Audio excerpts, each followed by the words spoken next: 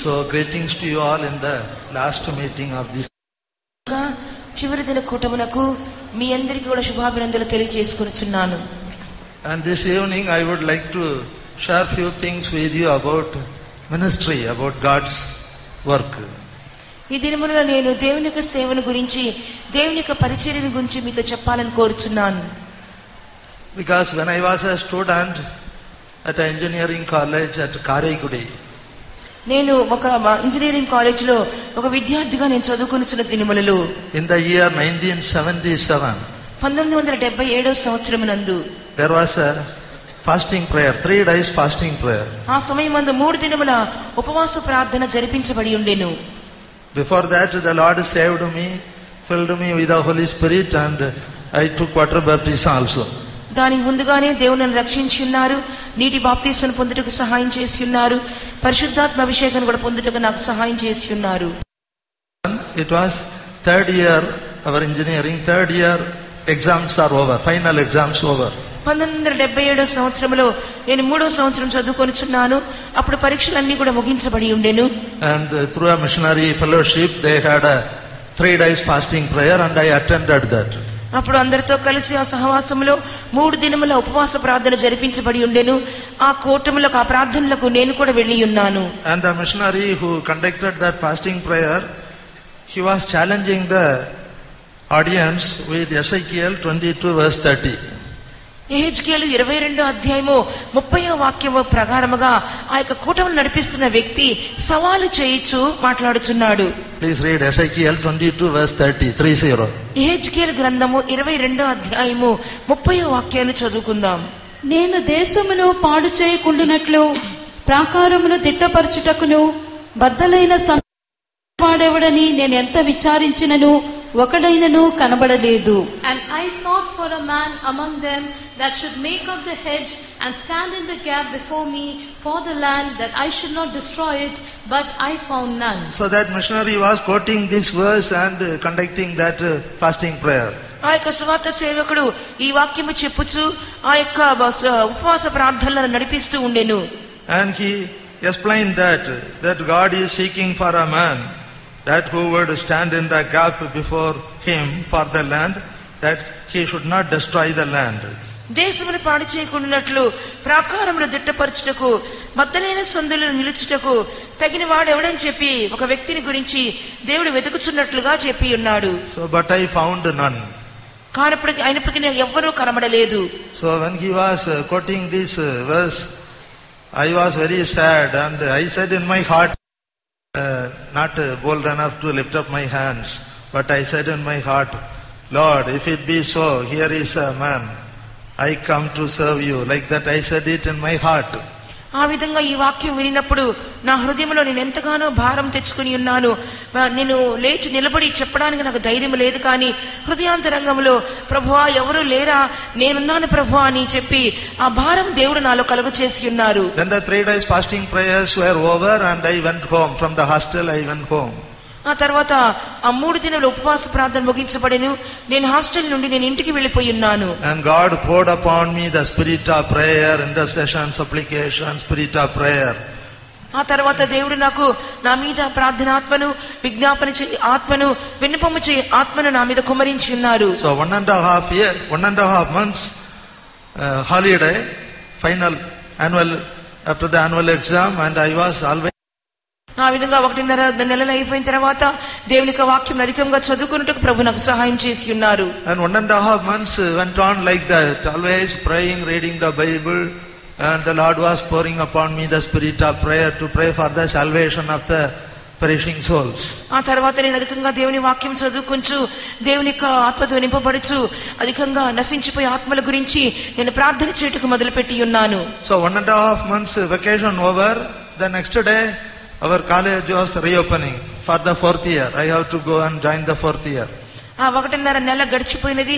ఆ తర్వాత దాని ముగింపులో కాలేజు కళాశాల యొక్క 4వ సంవత్సరం ప్రారంభించబడెను. I had no mind to go and join the 4th year.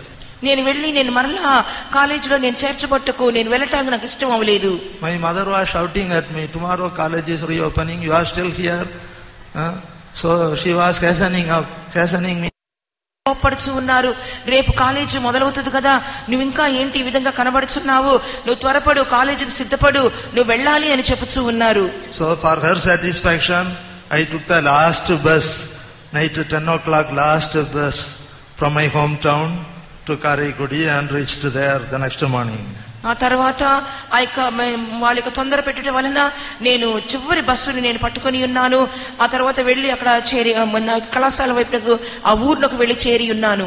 I was in the hostel, but my mind was always on the word of God and on prayer only.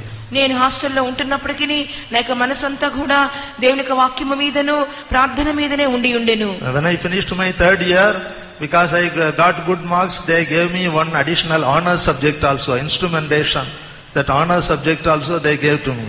ఆ తర్వాత 3 సంవత్సరాలు అయిపోయిన తర్వాత honour subject కూడా నాకు కళాశాల వాళ్ళు నాకు ఇచ్చారు. But my mind was about God's work only. అయినప్పటికీ నా యొక్క మనసంతా కూడా దేవుని యొక్క వాక్యమునందే ఇమిడి ఉన్నది. So just 4th year and final year, just for name's sake, I was just in the hostel and studying and appearing for the exams. నేను ఏదో నమ్మకార్థంగా 4వ సంవత్సరం 5వ సంవత్సరం కూడా హాస్టల్కి వెళ్ళుచున్నాను, తరగతులకు వెళ్ళుచున్నాను, నామకార్థంగానే వెళ్ళి వస్తూ ఉన్నాను. And in between I came to Adayar also to join the ministry. ఈ మధ్య సమయంలో కూడా నేను సేవకు సమర్పించుకోవాలని చెప్పి అడయారు కూడా వెళ్ళి ఉన్నాను. But our late pastor Philip Chandapillai, he told, no, you finish your studies and come. That way he sent me back. ఆ తర్వాత మా ప్రభువును నిద్రించినటువంటి పాస్టర్ ఫిలిప్ చాండపిల్లే గారు ఏం చెప్పి ఉన్నారంటే, నువ్వు చదువులు ముగించుకుని రమ్ము, ఇప్పుడు వద్దు, నువ్వు వెళ్ళి నీకు విద్యాభ్యాసం ముగించుకుని రమ్మని చెప్పి ఉన్నారు. So 4th year and final year, just reading Bible and praying only, not studying the academic studies.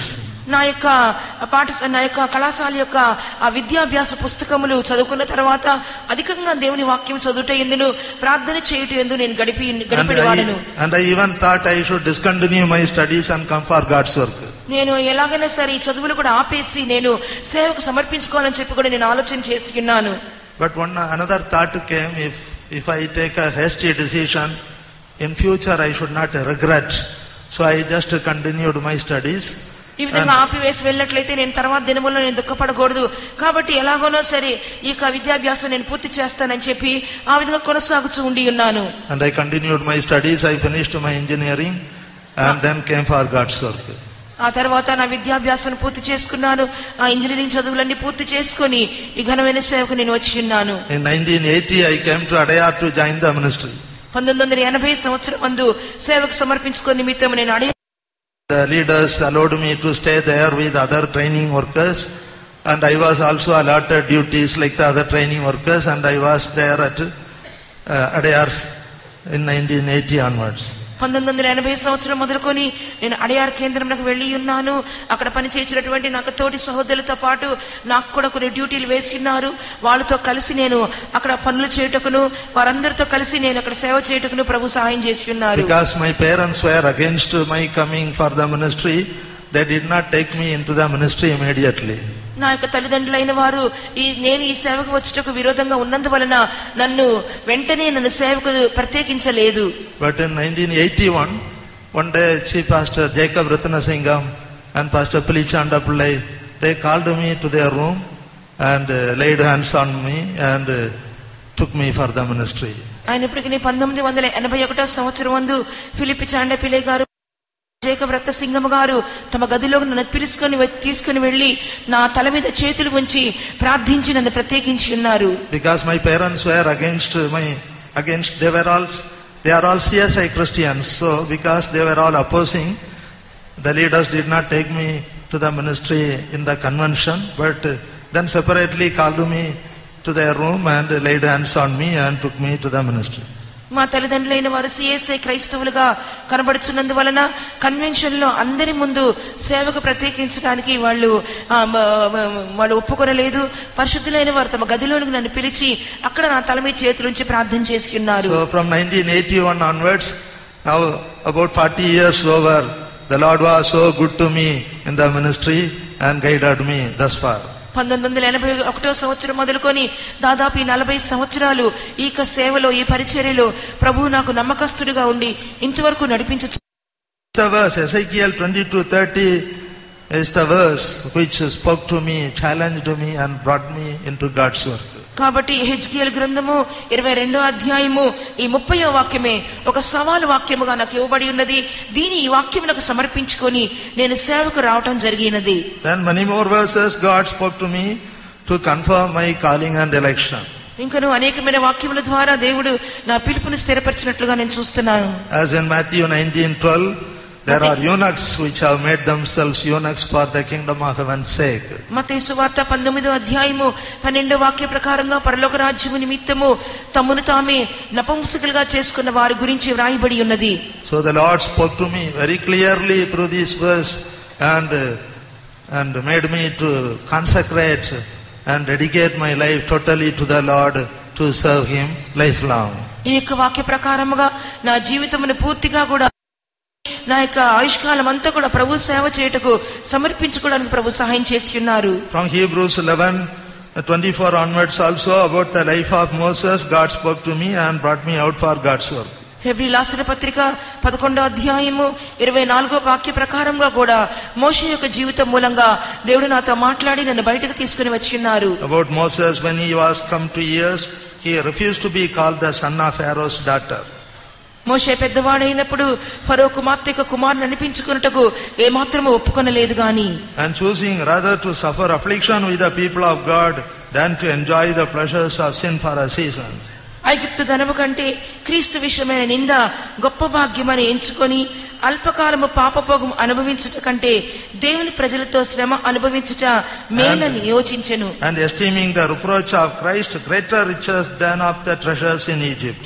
ఆ యొక్క ఐగుప్తు ధనము కంటే గొప్ప భాగ్యమని ఎంచుకొని ఉన్నాడు. So today the harvest is plenteous, laborers are few. ఈ దినములో చూసినప్పుడు కోత విస్తారముగా ఉన్నది గాని పనివారు కొద్ది మంది ఉన్నారు. When the leaders told me to come for the Vijayawada convention, from that time onwards I started praying. ఈ నడిపించేవారు విజయవాడ కన్వెన్షన్ కి వెళ్లాలని చెప్పిన దినం మొదలుకొని నేను ప్రార్థన చేయుటకు మొదలుపెట్టి ఉన్నాను. Lord, what I should speak, what I should say. దేవా, నేనేమి జనులతో మాట్లాడవలెను, నేనేమి జనులకు బోధించవలని ప్రార్థించి ఉన్నాను. So the Lord again confirmed me. You talk about my ministry to the youngsters, to the boys and girls. కాబట్టి దేవుడు చెప్పి ఉన్నారు, యవనస్తులైనటువంటి సహోదర సహోదరులకు నా సేవల గురించి నువ్వు అధికంగా మాట్లాడమని చెప్పి ఉన్నారు. That's why I am sharing these things to you. అందువల్లనే నేను ఇటువంటి కార్యములను మీతో పంచుకొనుచూ ఉన్నాను. In Matthew 9:36 onward, మత్తయి సువార్త 9వ అధ్యాయము 36వ వాక్యం మొదలుకొని, when Jesus saw the multitudes, he was moved with compassion on them. దేవుడు యేసు ప్రభు జన సమూహమును చూసినప్పుడు కనికరముతో ఆయన కనికరపడి ఉన్నారు. Because they fainted and were scattered abroad as sheep having no shepherd. ఎందువల్లంటే వారు కాపరి లేని గొర్రెల వలె విసికి చెదిరి ఉన్నట్లుగా మనం చూస్తున్నాము. Then Jesus said unto his disciples, the harvest truly is plenteous, but the laborers are few. అప్పుడు యేసు ప్రభు తన శిష్యులతో చెప్పుచున్నారు, కోత విస్తారమే కాని పనివారు కొద్దిగా ఉన్నారు. In verse 38, pray therefore the Lord of the harvest that he will send forth laborers into his harvest. 38వ వాక్యమునందు కనుక తమ కోతకు పనివారిని పంపుమని కోత యజమాని వేడుకొనుడని చెప్పుచున్నారు. So in our English version it is mentioned, pray that the Lord of the harvest will send forth laborers. భాషాంతరంలో చూస్తున్నప్పుడు కోత కోయి నిమిత్తము పనివారిని పంపమని మనం ప్రార్థించవాలని చెప్పి వ్రాయబడి ఉన్నది. But in Greek translation it is mentioned, pray to the Lord of the harvest that he will thrust out, not to send forth, that he may thrust out laborers into the harvest. కానీ Greek యొక్క భాషాంతరంలో చూసినప్పుడు కోత విస్తారము కానీ మనం కోత యొక్క పని నిమిత్తము దైవ సేవకులను ఈ విధంగా త్రోసుకుని వెళ్ళాలని చెప్పబడుచున్నది. So this is one important prayer point which we should pray every day. The Lord of the harvest should thrust out laborers into his harvest. కాబట్టి కోత యజమానుడు కోత పరివారిని అనగా యవనస్తులైన వారిని సేవ నిమిత్తము వారిని త్రోసి పంపించవలెను. Also in John 4:35 Jesus said, యోహాను సువార్త 4వ అధ్యాయము 35వ వాక్యంలో కూడా యేసు ప్రభు చెప్పి ఉన్నారు, say not there are then cometh the harvest. 4:35 In John 4:35, Jesus said, don't you say that there are yet 4 months, then cometh the harvest. ఇంకా 4 నెలల తర్వాత కోతకాలం వచ్చినని మీరు చెప్పుదురు కదా. But behold, I say unto you, lift up your eyes and look on the fields, for they are already white for harvest. ఇదిగో మీ కన్నులెత్తి పొలములను చూడుడి, అవి ఇప్పుడే తెల్లబారి కోతకు వచ్చి ఉన్నవని మీతో చెప్పుచున్నాను. So people are always postponing and saying, yet there are 4 months more, 4 months more. Let us have enough time, sufficient time, take your own time, and then go for the harvest. That way there is a tendency in people to postpone that time of harvest. ఇంకను కూడా కోత కోయి నిమిత్తము జనులు ఏం చేస్తున్నారు అనగా వాయిదా వేస్తున్నారు. ఇంకా 4 నెలలు ఉంది కదా, ఇంకా సమయం ఉంది, తర్వాత మనం వెళ్లి కోత కోద్దామని చెప్పి కోత కోయి వారు ఆలస్యం చేయుచున్నారు. But see how Jesus is looking at the fields. కానీ యేసు ప్రభు ఆ పొలములను ఏ విధంగా చూస్తున్నారో చూడండి. Like Jesus we should look at the fields. మనం కూడా యేసు ప్రభు చూచినట్లుగా ఆ పొలములను చూడవలెను. Yes, not the corn field, not the paddy field, but the mission field. అనేకమైన ఎండిపోయినటువంటి పండిపోయినటువంటి పొలములు కనబడుచున్నవి. We should look up our eyes and look on the mission fields, and they are already white, ready for harvest. ఇదిగో మీ కన్నులెత్తి పొలములను చూడుడి, అవి ఇప్పుడే తెల్లబారి కోతకు వచ్చినవని మీతో చెప్పుచున్నాను. So we should have the eyes of Jesus and should look at the mission field and God's work, and we should understand the urgency of the harvest. కాబట్టి మనము కూడా ఆ పొలములను యేసు ప్రభు చూసినట్లుగా చూడవలెను. ఎంతగా అత్యవసరముగా దైవ సేవకుల అవసరమో మనం గ్రహించుకొని ఆ విధంగా మనం ఆ గ్రహింపుతో మనం చూడవలెను. In John 21, Jesus 3 times asked Peter the same question. యోహాను సువార్త 21వ అధ్యాయమందు యేసు ప్రభు పేతురును 3 పర్యాయములు అదే ప్రశ్న వేయిచూ ఉన్నారు. In 15 to 17, the same question 3 times again and again repeatedly Jesus asked the same question to Simon Peter. యోహాను సువార్త 21వ అధ్యాయము 13వ వాక్యము నుండి 17వ వాక్యం చూసినప్పుడు యేసు ప్రభు సీమోను పేతురును 3 పర్యాయములు అదే ప్రశ్నను తిరిగి అడుగుచున్నట్లుగా చదువుచున్నాము. Maybe because he denied Christ 3 times, maybe to bring him back, Jesus wanted Peter to confess that he is really loving Jesus. యేసు ప్రభు పేతురును నిజముగా తన్ను ప్రేమి ఒప్పుకోలు చేయి నిమిత్తము పదే ఆ మాటను అడుగుచూ ఉన్నాడు. Simon, son of Jonas, lovest thou me more than this? వీరందరికంటే ఎక్కువగా యోహాను కుమారుడైన సీమోను నన్ను ఎక్కువగా ప్రేమించుచున్నావా? And he said, yea Lord, thou knowest that I love thee. అవును ప్రభువా, నేను నిన్ను ప్రేమించుచున్నానని నీవే ఎరుగుదువు. Immediately Jesus said, then feed my lambs. I have my lambs. Feed my lambs. వెంటనే యేసు ప్రభు చెప్పుచున్నాడు, నాకు గొర్రె పిల్లలు ఉన్నవి, నా గొర్రె పిల్లలను మేపమని చెప్పుచున్నారు. Again second time, Simon, son of Jonas, lovest thou me? రెండో పర్యాయమందు కూడా యోహాను కుమారుడైన సీమోను నన్ను ప్రేమించుచున్నావా అని అడుగుచున్నారు. So again Peter is saying, yea Lord, thou knowest that I love thee. అవును ప్రభువా, నేను నిన్ను ప్రేమించుచున్నానని నీవే ఎరుగుదువని ఆయనతో చెప్పెను. So again Jesus said, feed my sheep. మరలా యేసు ప్రభు చెప్పుచున్నారు, గొర్రెలను కాయుము. I have my sheep. నాకు నా గొర్రెలు ఉన్నవి. Feed my sheep. నా యొక్క గొర్రెలను కాయుము. Then third time again, Simon, son of Jonas, lovest thou me? మూడో పర్యాయమందు కూడా యోహాను కుమారుడైన సీమోను నన్ను ప్రేమించుచున్నావా అని యేసు ప్రభు మరలా అడుగుచున్నారు.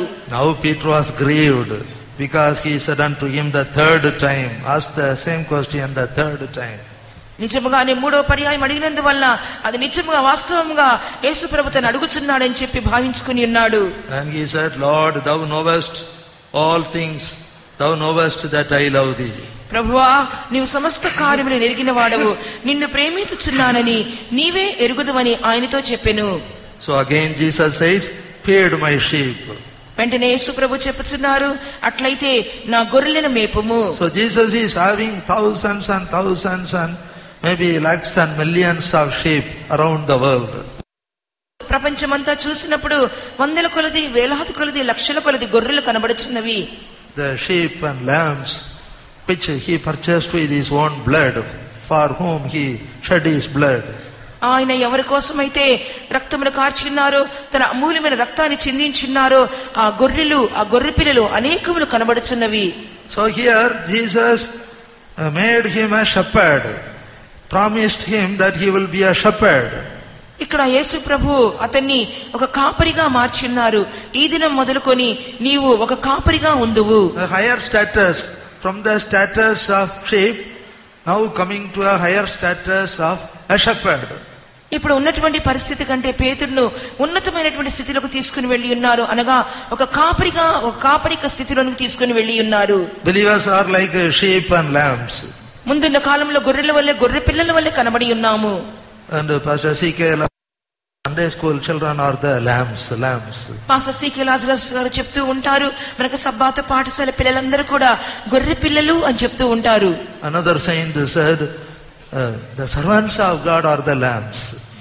మరొక దైవ సేవకుడు చెప్పి ఉన్నారు, దైవ సేవకులే గొర్రె పిల్లలు అని చెప్పేవారు. Because they follow the lamb whithersoever he goeth. ఎందువలనంటే గొర్రె పిల్ల ఎక్కడికెళ్ళా వెళ్ళినో అక్కడికెళ్ళా ఆయనను వెంబడించువారు. Servants of God, they have left their everything, their family and parents, relations, family, and redeemed from the earth and redeemed from among men. దైవ సేవకులైన వారు తమకున్నటువంటి సమస్తమును వదిలి వచ్చిన వారు, తమకున్నటువంటి రక్త సంబంధమును, తమకున్నటువంటి బంధుత్వమును సమస్తమును వదిలిపెట్టి క్రీస్తుని వెంబడించిన వారుగా కనబడుచున్నారు. So Sunday school children are also lambs. Servants of God are also lambs. Sunday school పిల్లలు కూడా గొర్రె పిల్లల్లా కనబడుచున్నారు. దైవ సేవకులు కూడా told Peter, feed my lambs and feed my sheep. యేసు ప్రభు పేతురుతో చెప్పి ఉన్నారు, నా గొర్రెలను మేపుము, నా గొర్రె పిల్లలను కూడా మేపుము. So God wants many shepherds nowadays. కాబట్టి దినములలో దేవునికి అనేక మంది కాపరులు అవసరమై ఉన్నారు. Because our Lord Jesus Christ is a good shepherd who gave his life for the sheep. అవును, మన ప్రభువైన యేసుక్రీస్తే ఒక మంచి కాపరిగా ఉండి తన ప్రాణమును మన కొరకు దారపోసి ఉన్నారు. He wants to raise up many good shepherds for God's work. దేవుని యొక్క సేవ నిమిత్తము అనేకమైనటువంటి మంచి కాపర్లను ఆయన లేపగోరుచున్నారు. He wants to raise up many holy shepherds for God's work. దేవుని యొక్క సేవ నిమిత్తము అనేక మంది ఇతర కాపర్లను దేవుడు లేపాలని కోరుచున్నారు. He wants to raise up many spiritual shepherds for God's work. దేవుని యొక్క సేవ నిమిత్తము అనేకమైనటువంటి ఆత్మీయమైన కాపర్లను దేవుడు లేపగోరుచున్నారు. He wants to raise up wise. దేవుని యొక్క సేవ నిమిత్తము జ్ఞానము గల కాపర్లను దేవుడు లేపగోరుచున్నారు. Because in one place it is written about foolish shepherds also. ఎందువల్ల దేవుని గ్రంథంలో చూస్తున్నాము పనికి మాలినటువంటి బుద్ధి లేని కాపర్ల గురించి చదువుతున్నాము. But God wants to raise up wise shepherds. అయినప్పటికీ దేవుడు జ్ఞానము గల కాపర్లను ఆయన లేపగోరుచున్నారు. As in Jeremiah 3rd chapter. జెఫన్యా 3వ అధ్యాయంలో చూసినప్పుడు in verse 13 and 14. 13-14 వాక్యములు. Turn, O backsliding children, saith the Lord. 3:14 and 15. భ్రష్టులకు పిల్లలారా తిరిగి రండి, నేను మీ యజమానుడను, ఇదే యెహోవా వాక్కు. ఒకానొక పట్టణంలో నుండి ఒకనిగాను, ఒకానొక కుటుంబంలో నుండి ఇద్దరినిగాను మిమ్మల్ని తీసుకొని సియోనుకు రప్పించెదను. నాకిష్టమైన కాపరులను మీకు నియమింతును, వారు జ్ఞానముతోనూ వివేకముతోనూ మిమ్ము నేలుదురు. Yes, here we read about pastors or shepherds. According, God is saying, I will give you, we shall feed you with knowledge and understanding. నా యొక్క హృదయానుసారమైనటువంటి కాపరులను మీకు ఇచ్చేదను, వారి జ్ఞానముతోనూ వివేకముతోనూ మిమ్మల్ని మేపుదురు. And the Lord is saying, I will take you one of a city and two of a family, and I will bring you to Zion.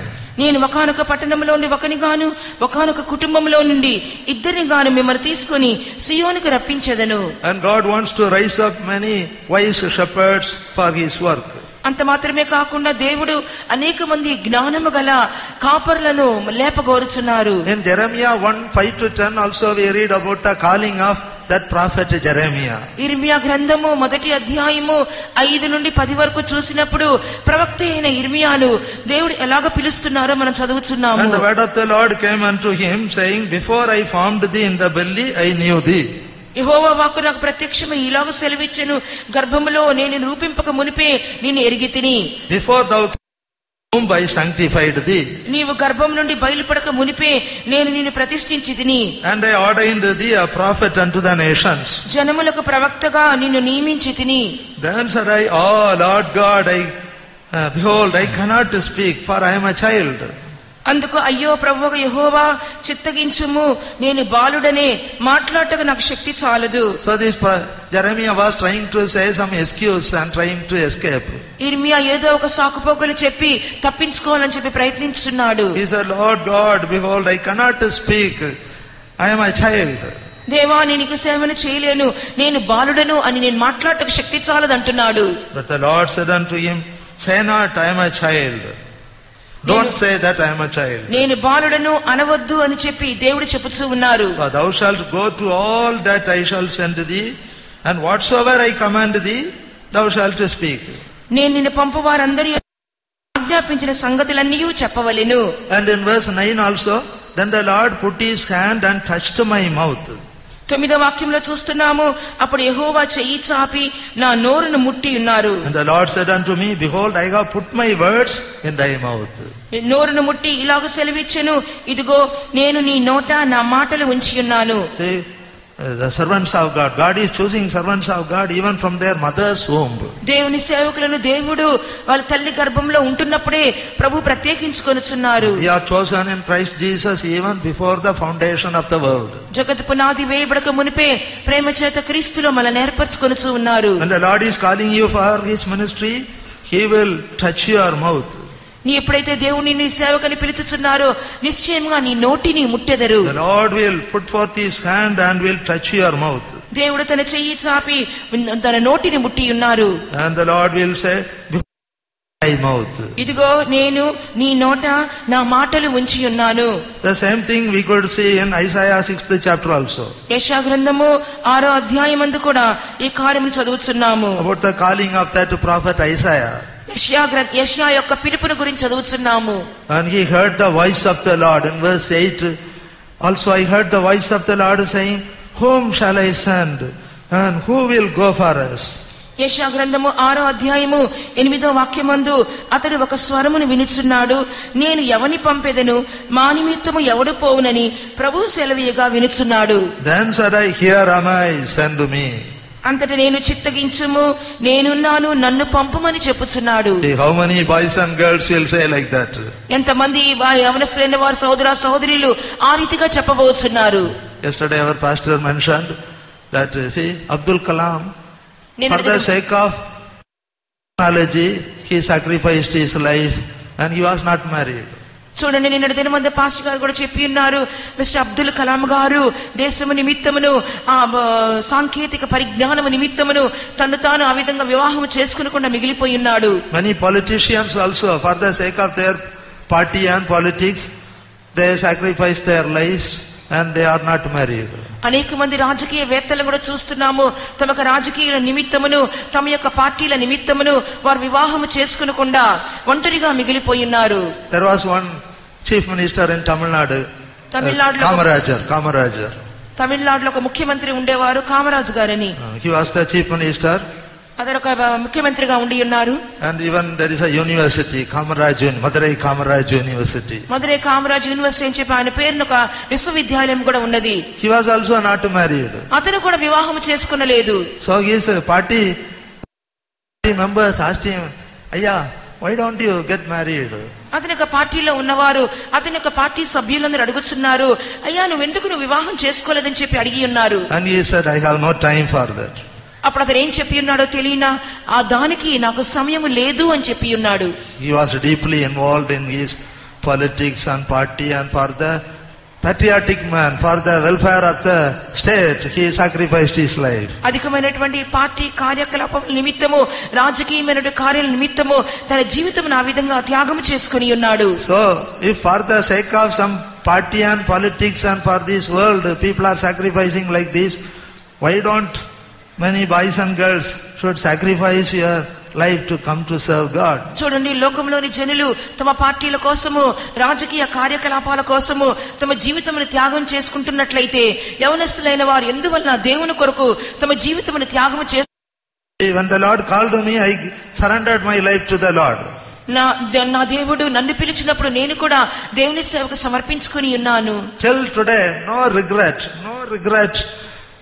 I never thought why I came to this ministry, but instead I am rejoicing in God's work only. ఇంతవరకు కూడా ఏ మాత్రము కూడా ఎందుకు ఈ సేవకు వచ్చాను చెప్పి ఎన్నడూ కూడా నేను దుఃఖపడలేదు. కానీ ఈ సేవలో నేను మిక్కిలి సంతోషంగా ఉన్నాను. I have invested my life into God's work. నేను దేవుని సేవ నిమిత్తము నా జీవితమునే నేను పణంగా పెట్టి ఉన్నాను. See, now I am 65 years old. I am very happy that I have invested my life in God's work. నాకు ఇప్పుడు 65 సంవత్సరముల వయసు. నా యొక్క జీవితం అంతటిని దేవుని సేవ కొరకు దారిపోసినందుకు దేవునికి కృతజ్ఞతలు చెల్లించుకొనుచున్నాను. Now a little time more. Jesus is coming soon. ఇంకను కొంత సమయం మాత్రమే మనకున్నది. యేసు ప్రభు త్వరగా రానయ్య. I am very happy that really I made a very good investment. I poured out my life. I made a good investment. I invested my life in God's work. నిజముగానే నేను ఎంతో సంతోషంగా ఉన్నాను. దేవుని సేవ నిమిత్తము నా జీవితం నేను క్రయముగా పెట్టుకొని ఉన్నానని చెప్పి నేను ఎంతగానో ఆనందించుచూ ఉన్నాను. So I am praying for many of the boys and girls, for all the boys and girls, many should come to serve God. కాబట్టి ఆడపిల్లలైన వారు, మగపిల్లలైన వారు, యవనస్తులైన వారు మీరందరూ కూడా ప్రభు సేవ చేయుటకు మీరు త్వరపడి రావలెను. I have one great sorrow in my heart. నా జీవితంలో ఒక దుఃఖం అనేది ఉన్నది. Now what is that great sorrow? ఆ గొప్ప దుఃఖము ఏమి? I am now serving the Lord in Nagpur Center. నేను కూడా నాగ్పూర్ సెంటర్ లో సేవ చేస్తున్నాను. 2 years back 540 youths went for youth camp. నేను పోయిన సంవత్సరం చూసినప్పుడు దాదాపు 540 మంది యవనస్తులు. Here 440 youths went for youth camp. ఆ తర్వాత సంవత్సరం చూసినప్పుడు 440 మంది యవనస్తులు కూటానికి వెళ్లి ఉన్నారు. But none of them coming for God's work. కానీ వాళ్ళెవ్వరు కూడా ప్రభు సేవకు సమర్పించుకొనలేదు. See, that is the greatest sorrow in my heart. అదే నాకు హృదయంలో ఉన్నటువంటి గొప్ప దుఃఖముగా కనబడుచున్నది. But I think in Vijayawada you won't be like that. అయినప్పటికీ నేను అనుకొనుచున్నాను విజయవాడలో మీరు ఆ విధంగా ఉండరు అని. We are very happy in Vijayawada. Lot of boys and girls are coming to serve God. మాకెంతో సంతోషపడుచున్నాము. విజయవాడ నుండి అనేక మంది సహోదరీలు ప్రభు సేవకు వచ్చుచున్నారని. But as Pastor mentioned yesterday, no man taketh this honor unto himself except one who is called like Aaron.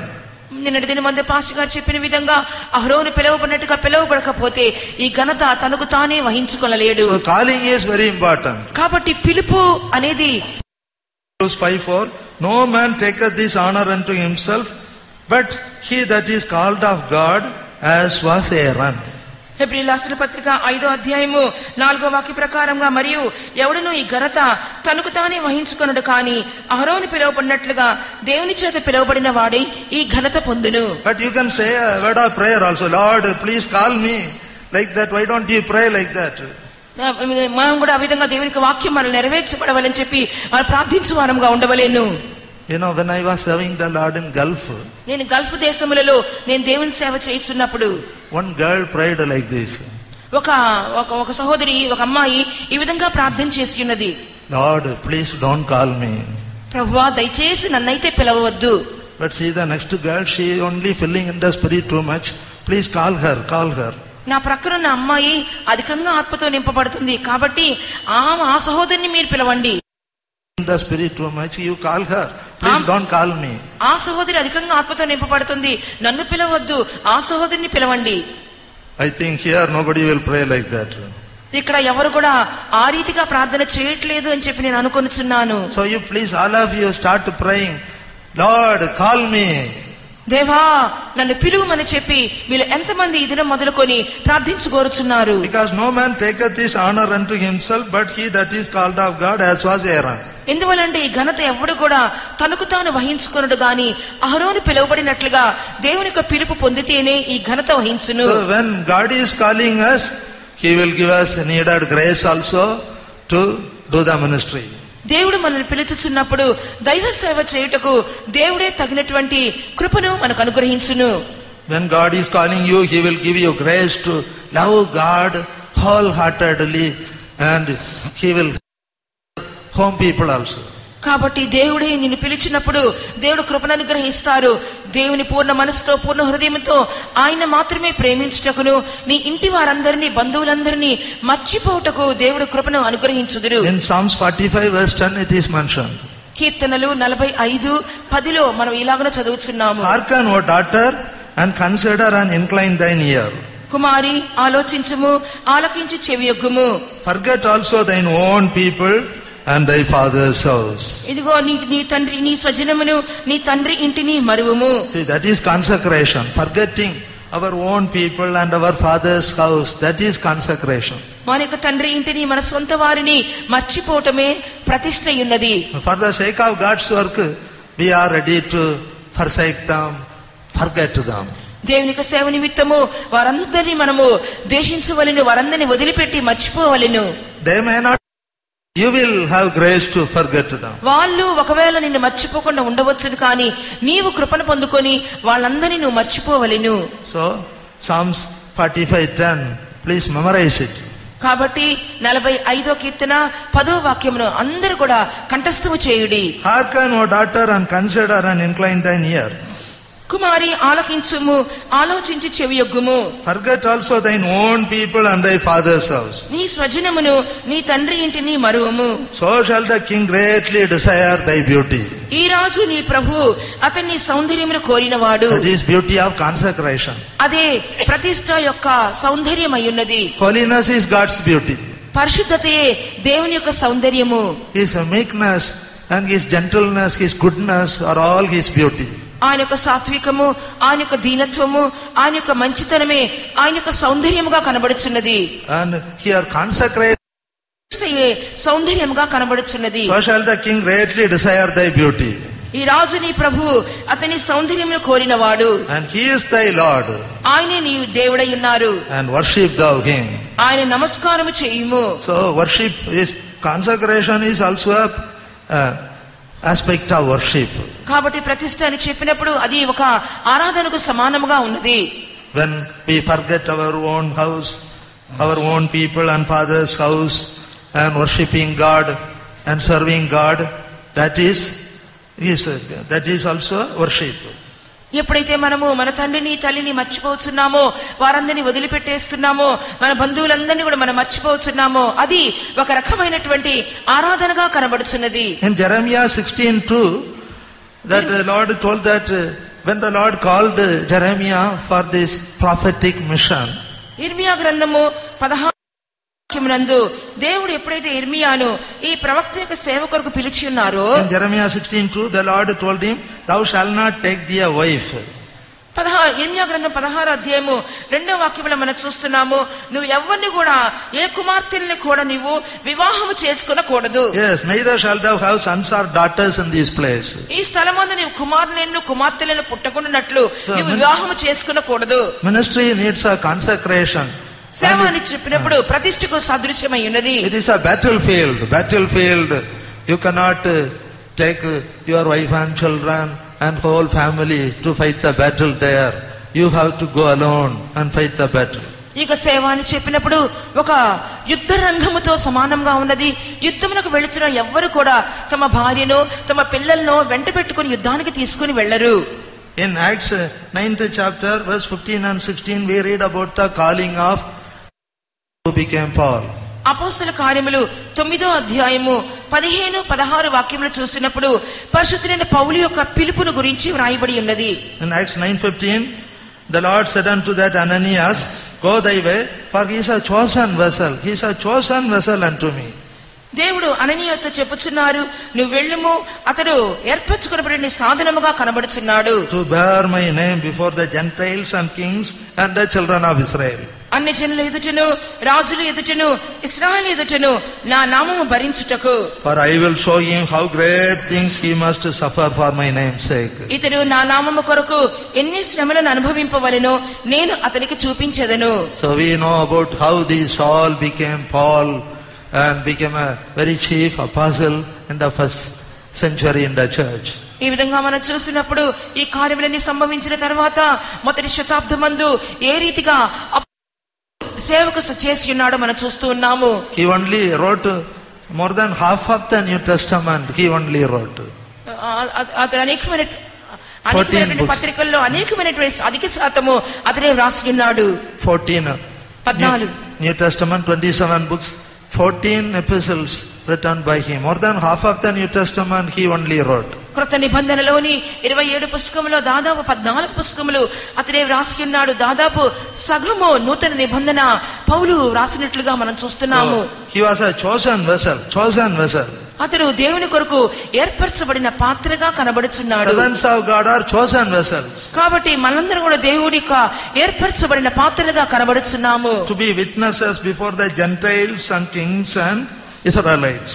అన్ని జనుల ఎదుటను రాజుల ఎదుటను మనము దేవుని నామమును భరించువారముగా కనబడవలెను. Also sufferings are there, but God gives gladly endure the sufferings. అంత మాత్రమే కాకుండా అనేక శ్రమలు మనం అనుభవించవలసి ఉన్నది. ఆ శ్రమలని సహించుటకు దేవుడు తన కృపను అనుగ్రహించును. In verse 16, I will show him how great things he must suffer for my name's sake. 16వ వాక్యంలో చూస్తున్నాము, ఇతడు నా నామము కొరకు ఎన్ని శ్రమలను అనుభవింపవలెనో నేను అతనికి చూపించెదను. Earlier he was a injurious person, persecutor, blasphemer, persecuting the Christians. Now he became a follower of Christ, servant of Christ, and he was ready to bear all the sufferings for the sake of Christ. ముందున దినములలో అయితే ఎంతగానో క్రైస్తవులకు హాని కలుగు చేసేవాడు, దూషకుడై ఉన్నాడు, హింసించేవాడుగా కనబడి ఉన్నాడు. అయినప్పటికీ ప్రభు సేవకు వచ్చిన తర్వాత తన జీవితంను సమర్పించుకొని ఎన్నో శ్రమలను అనుభవించిన వాడుగా కనబడుచున్నాడు. In Acts 22 verse 14-15 also it is mentioned about him. 14వ వాక్యం మందు కూడా అతని గురించి వ్రాయబడి ఉన్నది. God of our fathers hath chosen thee. నేను అతని నా నామం నిమిత్తం ఏర్పరచుకుని ఉన్నాను. See, servants of God are a chosen vessel. God has chosen them. దేవుని సేవకులైన వారు దేవుని ద్వారా ఏర్పరచబడినటువంటి సాధనములుగా కనబడుచున్నారు. And there it is mentioned what purpose, for what purpose God had chosen him. దేవుడు ఏ ఉద్దేశం నిమిత్తము ఏర్పరచుకుని ఉన్నారు మనం ఈ వాక్యంలో చదువుచున్నాము. As in that verse 14, that thou shouldest know his will. దేవుని యొక్క చిత్తమును అతను తెలుసుకున్నటకు అని చెప్పి మనము 14వ వాక్యం మీద చదువుచున్నాము. Also to see the just one. ఆ నీతిమంతుని చూచుటకును. To hear the voice of his mouth. అతని నోటి మాట వినుటకును. And also as in verse 15, thou shalt be his witness unto all men. అన్ని మనుషులందరి కొరకును అతను నాకు సాక్షిగా నిలబడును. So that way, దాని కొరకు దేవుడు నన్ను పిలిచి ఉన్నారు. So servants of God are chosen for this purpose only. కాబట్టి దేవుని సేవకులైన వారు ఈ కార్యం నిమిత్తమే ఏర్పరచబడి ఉన్నారు. To know God's will. దేవుని యొక్క చిత్తము తెలుసుకొనుటకు. To be saved. అతడు చెప్పుచున్నాడు, To be baptized. బాప్తిసం పొందిన వలనని. To be filled with the Holy Spirit. పరిశుద్ధాత్మ అభిషేకంతో నింపబడవలనని. To be healed. అతడు స్వస్థత పొందవలనని. See, at the beginning itself, God gave this experience to that Saul when he became blind, could not see for 3 days. Then like fish scales fell from his eyes. When Ananias came and prayed and he got healed. ఆ విధంగా అతను అననీయ ఇంటికి వెళ్ళి ఉన్నాడు. అతను ఎంతగానో అతడు గుడ్డివాడై ఉన్నాడు. అతని తర్వాత స్వస్థత పొందుకొని దేవునికి దృష్టిని పొందుకొని ఉన్నాడు. And servants of God are chosen vessels. దేవుని సేవకులైన వారు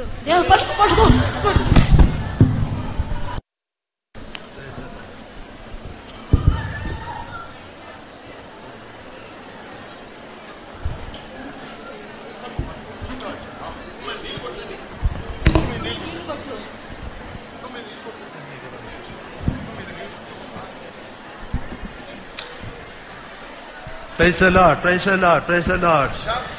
Amen. Sotram.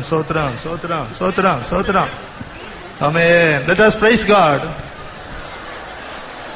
Sotram. Tebedi karabada shedebedi karabada. Tebarabada karabada shedebedi karabada. Hallelujah. Tebedi karabada shedebedi karabada. Praise the Lord. Praise the Lord.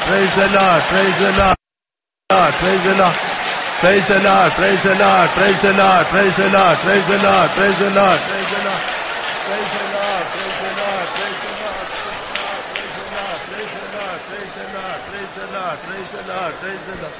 Hallelujah. Sotram, sotram, sotram, sotram, sotram. Kibidi karabala. Amen. God is our healer. Praise God.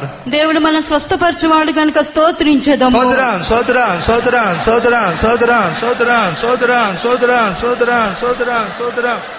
Hallelujah. Praise Him, praise Him, praise Him, praise Him, praise Him, praise Him, praise Him, praise Him, praise Him, praise Him, praise Him.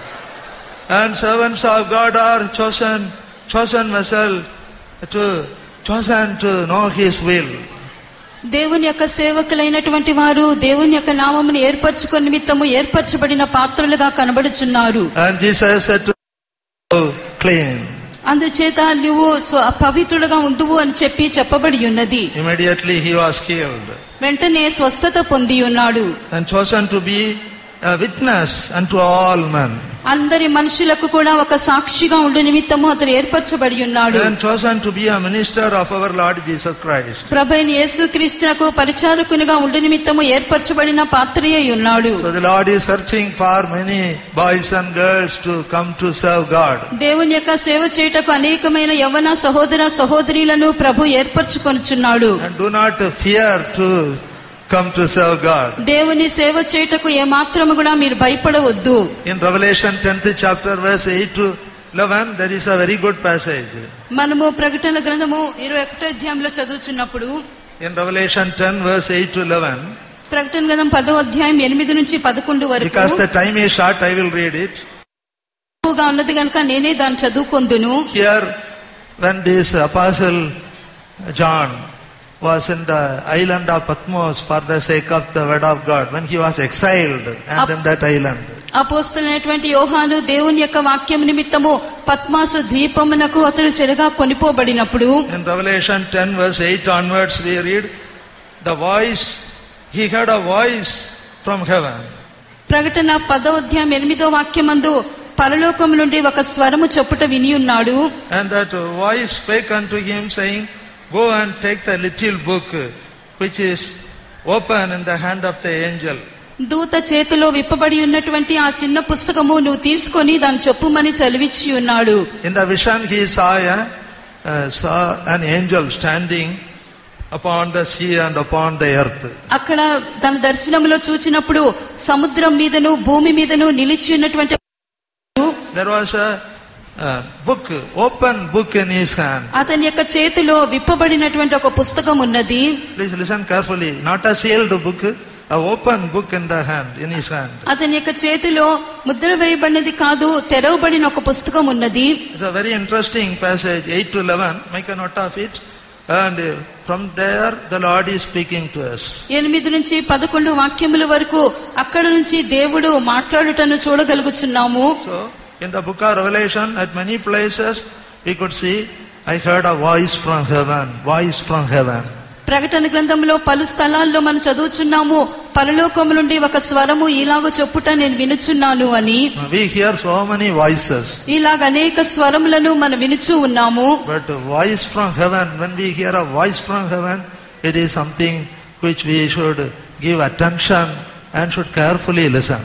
అయితే పరలోక స్వరము అని చెప్పినప్పుడు దాని కొరకు మనం ఎంతో జాగ్రత్త వహించాలి, దాన్ని మనం చాలా గమనముగా వినవలసి ఉన్నది. So that voice from heaven spake to him, పరలోకం నుండి వచ్చిన స్వరము అతనితో మాట్లాడుచూ వచ్చెను, saying, go and take the little book which is open in the hand of the angel. కాబట్టి దూత చేతిలో విప్పబడి ఉన్నటువంటి ఆ చిన్న పుస్తకము నువ్వు తీసుకొనమని తనతో చెప్పుట వినెను. In verse 9, this apostle, he went unto the angel and said unto him, give me that little book. 9వ వాక్యంలో మనం చదువుచున్నప్పుడు అపోస్తలుని యోహాను ఆ దూత యొద్దకు వెళ్లి ఆ చిన్న పుస్తకము నాకిమ్మని చెప్పి అడుగుచూ వచ్చెను. So he said unto him, take it and eat it up. Take this little book and eat it up. ఈ చిన్న పుస్తకమును తీసుకొని దాన్ని తినివేయుము అని చెప్పి అతనికి సెలవీయబడి ఉన్నది. It shall make thy belly bitter. అప్పుడు నీ కడుపు దానితో కూడా నింపుకొనుము అని సెలవిచ్చి ఉన్నాడు. But it shall be in thy mouth sweet as honey. గాను నీ నోటికి తేనె వలె మధురముగాను ఉండునని చెప్పాను. So I took the little book out of the angel's hand and ate it up. అప్పుడు ఆ చిన్న పుస్తకాన్ని దూత చేతిలో నుండి తీసుకొని దాన్ని తినివేసి తిని, And it was in my mouth sweet as honey. అప్పుడు అది నా నోటికి తేనె వలె మధురముగా ఉండెను అని చెప్పాను. And as soon as I had eaten it, my belly was bitter. నేను దాన్ని తినిన వెంటనే అతని యొక్క కడుపు చేదుగా మారి ఉన్నది. And say, verse 11, he said unto him, Thou must prophesy again. Thou must minister again.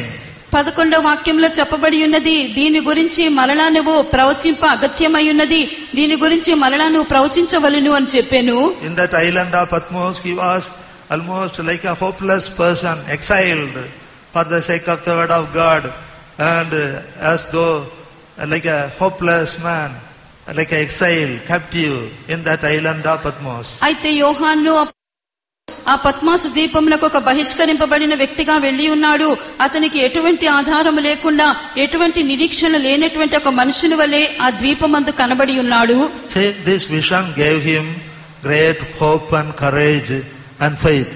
ఈ యొక్క దర్శనం అనేది అతనిలోనికి ఒక గొప్ప విశ్వాసమును, ధైర్యమును, నిరీక్షణను కలుగజేసి ఉన్నది. And he said unto me, Thou must prophesy again before many peoples and nations and tongues and kings. అప్పుడు వారు, నీవు ప్రజలను గూర్చియు, జనములను గూర్చియు, ఆయా భాషలు మాట్లాడే వారి గూర్చియు, అనేక మంది రాజులను గూర్చియు మరలా ప్రవచింప అగత్యమని నాతో చెప్పిరి. Please note, this is a little book only, little book.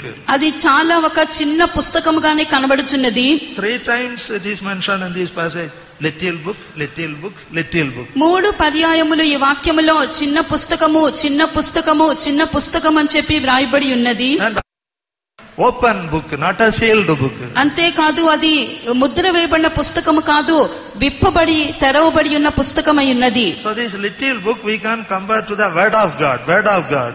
ఈ చిన్న పుస్తకము అని చెప్పినప్పుడు అది మనము దేవుని యొక్క వాక్యమునకు మనం పోల్చలేము. And his commandments are not grievous, not burdensome. అంతేకాదు, ఆయన ఆజ్ఞలన్నీ కూడా ఏవి భారమైనవి కావు, ఏవి కూడా కఠినమైనటువంటివి కావు.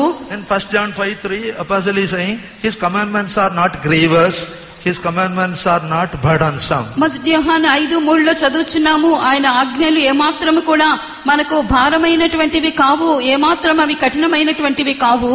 And also it is a open book, as in Luke 10:21. In Luke 10:21, Jesus rejoiced in the Spirit and said to the Father, Father, thank you for revealing this to babes, and it is hidden to wise and prudent. అయితే ఇక్కడ ఈ చిన్న పుస్తకం అని చెప్పబడుచున్నది. యేసు ప్రభు కూడా దీని గురించి చెప్పుచున్నప్పుడు లూకా సువార్త 10వ అధ్యాయము 21వ వాక్యమునందు, యేసు ఆ గడిలో పరిశుద్ధాత్మేందు బహుగా ఆనందించి, తండ్రి, ఆకాశమునకును భూమికిని ప్రభువా, నీవు జ్ఞానులకును వివేకులకును ఈ సంగతి మరుగు చేసి పసిబాలులకు బయలుపరిచినావని నిన్ను స్తుతించుచున్నాను అని చెప్పాను. He had his disciples, ordinary, even ignorant men, fishermen. ఆయనకు శిష్యులైన వారు కనబడి ఉన్నారు.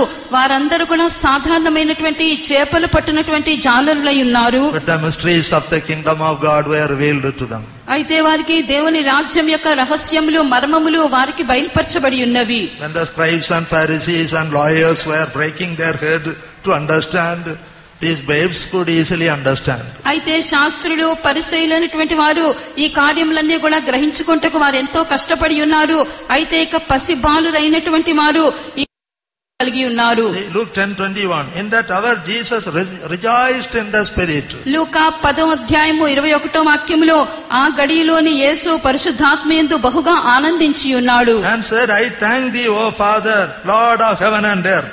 తండ్రి, ఆకాశమునకును భూమికి ప్రభువా, నేను నిన్ను స్తుతించుచున్నాను అని చెప్పెను. That thou hast hid these things from the wise and prudent. జ్ఞానులకును వివేకులకును ఈ సంగతులను మరుగు చేసి ఉన్నావు అని చెప్పెను. And hast revealed them unto babes. అయితే పసి బాలులకు వాటిని బయలుపరిచి ఉన్నావని చెప్పెను. Even so, Father, for so it seemed good in thy sight. అవును తండ్రి, అలాగు చేయుట నీ దృష్టికి అనుకూలమాయును అని తెలియపరిచెను. So it is a open book, a little book, a open book. అది ఒక చిన్న పుస్తకము, అది విప్పబడి ఉన్న పుస్తకమై ఉన్నది. But the angel is telling you, go and take this book and eat it. అయితే దూత అనుచున్నాడు, ఆ పుస్తకమును తీసుకొని. As in Jeremiah he is saying, as soon as I got to thy word, I had eaten it, and it is rejoicing to my heart. అందుచేతనే ఇర్మియాలో కూడా చెప్పబడుచున్నది, నీ యొక్క మాటలు నాకు దొరకగానే నేను వాటిని భుజించి తిని అది నా యొక్క హృదయమునకు సంతోషమును ఆనందమును కలుగజేసి ఉన్నవి అని చెప్పాను. Yes, in Jeremiah 15:16, thy words were found and I did eat them. ఇర్మియా 15:16 నీ మాటలు నాకు దొరకగా నేను వాటిని భుజించి తిని, and thy word was unto me the joy and rejoicing of my heart. నీ మాటలు నాకు సంతోషమును నా హృదయమునకు ఆనందమును కలుగజేయుచున్నవి. So those who are coming for God's work, you should have a great hunger and thirst for God's word. Should read Bible again and again, again and again. దేవుని యొక్క సేవకు వచ్చేవారు దేవుని యొక్క వాక్యాన్ని గురించి ఎంతో సంతోషము ఆనందము గలవారుగా కనబడవలసి ఉన్నది. దేవుని యొక్క వాక్యమును మరణగా కనబడుచున్నారు. Yes, our saints leaders used to ask while interviewing for ministry, how many times you have read the Bible? కాబట్టి సేవకు తీయినటువంటి సమయమందు మన నడిపించినటువంటి పరిశుద్ధులు అడుగుచున్నారు, ఎన్ని మారులు దేవుని యొక్క వాక్యమును మీరు చదివి ఉన్నారని. Not for duty's sake, but with great hunger and thirst you should read and read. Like this Jeremiah, thy words were found and I did eat them. ఏదో కర్తవ్యములకు చదివేమని దేవుని యొక్క వాక్యము చదువుట కాదు గాని వాక్యాన్ని గురించిన ఆకలి దప్పులు గలవారుగా మనం కనబడవలసి ఉన్నది. ఇక్కడ ఇర్మియా చెప్పుచున్న ప్రకారము నీ మాటలు నాకు దొరకగా నేను వాటిని భుజించి తిని అది నాకు సంతోషమును ఆనందమును కలుగజేసి ఉన్నది అని చెప్పవలేను. And thy word was unto me the joy and rejoicing of my heart. నీ మాటలు నా హృదయమునకు సంతోషమును ఆనందమును కలుగజేయుచున్నవి. So this is a glorious ministry. God's work, this apostolic ministry is a glorious ministry. కాబట్టి దేవుని యొక్క సేవ, అపోస్తుల యొక్క సేవ, మహిమగల సేవ అని చెప్పినది ఎంతో మహిమతో కూడిన సేవ ఉన్నది. Sweet as honey to the mouth. Sweet as honey to the mouth. అది నోటికి తేనె వలె మధురముగా కనబడుచున్నది. But as soon as I had eaten it, my belly became bitter. అయితే నేను దాన్ని తినిన వెంటనే అది నా కడుపునకు చేదాయును. That is showing, it is showing the sufferings, reproaches, rejections, humiliations, shame in God's work. అది దేవుని యొక్క సేవలో అనేక విధమైనటువంటి శ్రమలను, నిందలను, అవమానములను, విసర్జింపబడుట, తృణీకరింపబడుటను అవి సూచించుచూ ఉన్నవి. But we should not be worried about it, should not be discouraged about it. అయితే దాని గురించి మనం చింతపడకూడదు, దానిని గురించి మనము అధైర్యపడకూడదు. See that little book, while eating, sweet as honey to the mouth. అది మధురముగా కనబడి ఉన్నది. But as soon as eaten, belly became bitter. అది తినిన వెంటనే కడుపునకు అది చేదుగా మార్చబడినది. So for the sake of God's work, we may go through sufferings also. దేవుని యొక్క సేవ నిమిత్తము మన శ్రమల గుండా కూడా వెళ్ళవలసి ఉన్నది. In Philippians 1 last verse it is mentioned. ఫిలిప్పీలకు రాసిన పత్రిక 1వ అధ్యాయము చివరి వాక్యంలో వ్రాయబడి ఉన్నది. In verse 29, unto you it is given on the behalf of Christ, not only to believe on him, but also to suffer for his sake. తెలుగులో 30వ వాక్యము, క్రీస్తునందు విశ్వాసముంచుట మాత్రమే కాక ఆయన పక్షమున శ్రమపడుటయు ఆయన పక్షమున మీకు అనుగ్రహింపబడిను అని సెలవీయబడి ఉన్నది. So before coming to God's work also, it is good to be informed, well informed about sweetness of the honey and bitterness of the belly. It is better to be well informed also. కాబట్టి దేవుని యొక్క సేవకు ముందుగానే తెలియపరచవలసినది, అది మన నోటికి తేనె వలె మధురముగా కనబడుచున్నను, మన కడుపునకు అది చేదుగా మార్చబడుచు ఉండును. But we should look unto Jesus Christ, who is the author and finisher of our faith. అయితే విశ్వాసమున కర్తయు దాన్ని కొనసాగించువాడునైనటువంటి యేసు ప్రభువును మాత్రమే మనం చూచువారముగా కనబడవలసి ఉన్నది. In Hebrews 12:2, Jesus Christ is the author and finisher of our faith and our ministry also. హెబ్రీలకు 12వ అధ్యాయము 2వ వాక్యంలో చదువుచున్నప్పుడు యేసు ప్రభువే విశ్వాసములకు కర్తయు దాన్ని పూర్తి చేయువాడై ఉన్నాడు. మన యొక్క సేవ విషయంలో కూడా మన యేసు ప్రభు అలాగనే కనబడుచున్నాడు. He is alpha and omega of our faith and ministry also.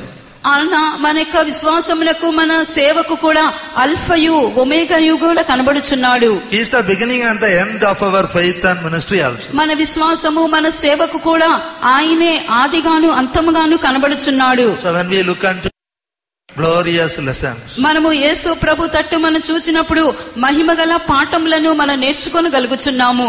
As in Hebrews 12:2, Jesus, he for the joy that was set before him endured the cross, despising the shame, and he sat down at the right hand of the throne of God. హెబ్రీలకు 12వ అధ్యాయము 2వ వాక్యములో యేసు తన ఎదుట ఉంచబడిన ఆనందము కొరకై అవమానమును నిర్లక్ష్యపెట్టి సిలువను సహించి దేవుని సింహాసనం యొక్క కుడి పార్శ్వమున ఆయన ఆసీనుడై ఉన్నాడు.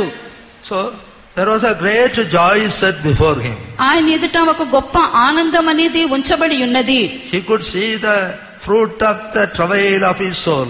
ఆయన తన యొక్క ప్రయాసము తన కష్టం యొక్క ఫలమును చూడగలిగి ఉన్నాడు. So for the joy that was set before him, he endured the cross gladly, willingly. తన ఎదుట ఉంచబడినటువంటి ఆ యొక్క ఆనందమును చూచి ఈ యొక్క శ్రమను సిలువను సహించి ఉన్నాడు. And he despised the shame and reproach which came to him. He despised that.